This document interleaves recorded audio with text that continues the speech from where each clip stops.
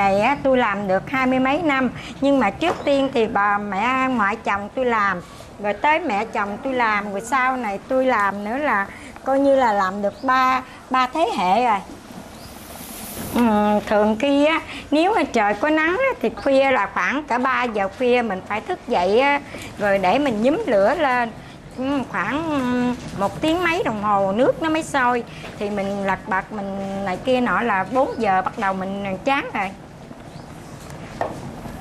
Tráng cho tới đến 2 giờ chiều thì mình nghỉ xong rồi cái chiều mình còn phải banh dịu đồ trở lại nữa, rồi vô bọc danh, vô bọc đóng gói cũng khoảng 8-9 giờ tối mới được nghỉ.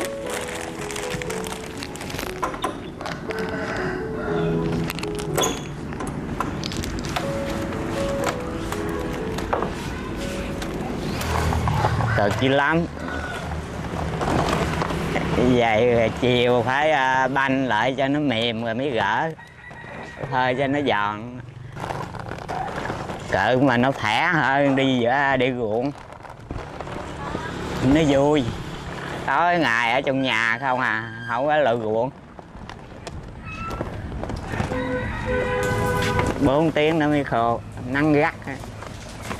Với nắng như vậy là 5-6 tiếng. Như trời này nè, tráng chút nữa là nghỉ rồi chứ đâu có tráng được. Nắng làm mới có bánh. Bánh này thì mình chỉ lấy công để mình làm lời, mà nếu mà thời tiết không tốt thì tất nhiên mình không có lời rồi. Tuy là nó có cực nhưng mà tôi cảm thấy là tôi vui trong lòng, vì tôi có được 2 đứa con, nhưng mà nó ăn học nó được thành đạt hết. Thành thử ra tôi cảm thấy tuy nó cực nhưng mà tôi vẫn vui trong lòng, vì vậy cho nên tôi cũng bám víu vào cái nghề này.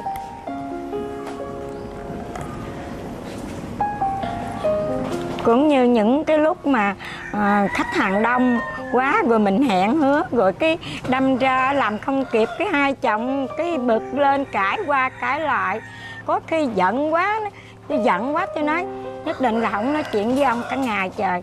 Nhưng mà cuối cùng không phải vậy, một lát rồi cũng phải nói, rồi cái cũng làm hai chồng quần quật hạnh phúc với nhau, làm nó tròn do giống như cái bánh này thôi.